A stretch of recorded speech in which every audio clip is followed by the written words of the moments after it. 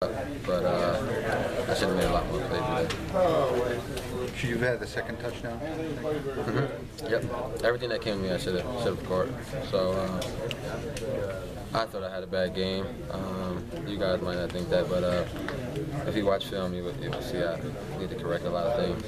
How frustrating is it when the offense is moving like it is early in that game, but you have to settle for 4 first-half field goals? It sucks because we always want to score 7 points, 6 points actually, but it's just like, we get so close and then we got to kick a field goal. It's kind of like we did a good job, but we didn't do a great job. So need to work on finishing. How do you get an interference call out of four guys in coverage on it? I have no clue. Everyone's trying to make a play on the ball. They just grabbed me a little bit, so I don't know why, but I've never seen anyone covered quite like that.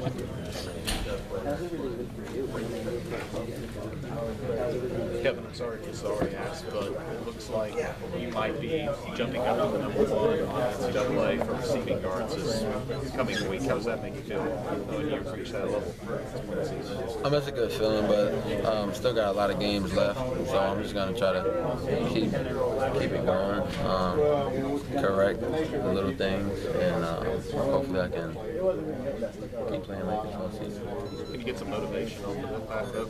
Yeah, definitely. I thought I had a bad game. I did have a bad game, but I'll try to work on it and have a better game next week.